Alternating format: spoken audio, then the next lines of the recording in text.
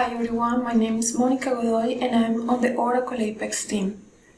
In this video I'm going to show you the new way to export your Apex applications. The first change you are going to notice is file format feature is gone. Instead, you are going to have a new feature called export as zip. Let's see it. In the home application, click export, import, click export and you can find the new feature. If this feature is on, the export is a zip archive containing separate files for each page, shared components and more. On the other hand, if this feature is off, the export is a single SQL file containing the entire application. Let's explore both ways. Exporting the zip file, you are going to have three folders: pages, shared components, and user interfaces. This is an excellent way to control the version and changes in your application. Plus, you don't need to deploy the entire application. You can deploy a specific page or component.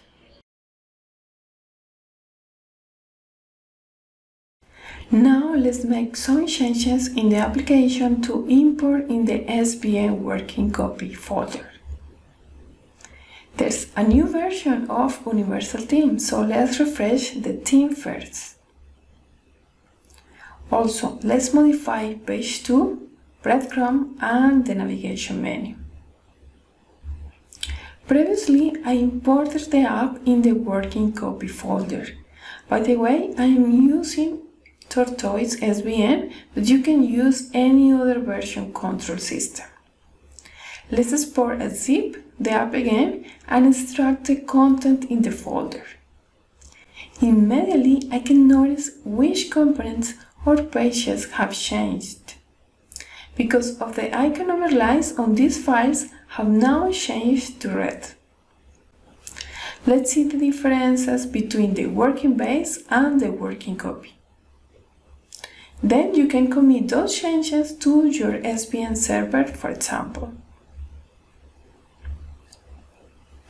Of course, you can use the command line to see the stats, which files have been modified, and also check the details of the changes. If you need to revert those changes, also you can do it.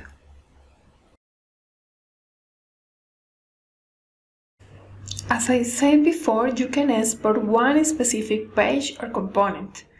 Let's see how to export page 2. You can export as zip or as a single SQL file. Using Include Installation Files feature, you are going to generate a zip archive including installation files for the export page, such as installation, set environment, delete page, and end environment files.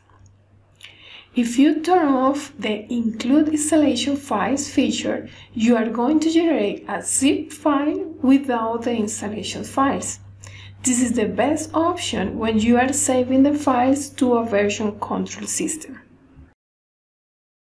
Now let's export the components. You can find the latest components that have been updated and select which components you need. You can export as zip or as a single file.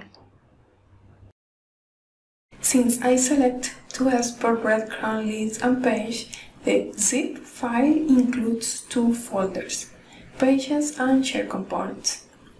In shared components folder there are the navigation and list files, while in page folder there are delete and create page. Finally, let's go back to export the app. If you turn it off, the file is the entire application that you use to export. You can hand this SQL file to someone to be deployed in another instance, for example. In this video, I showed you the new way to export your Apex applications. Thank you for watching this video.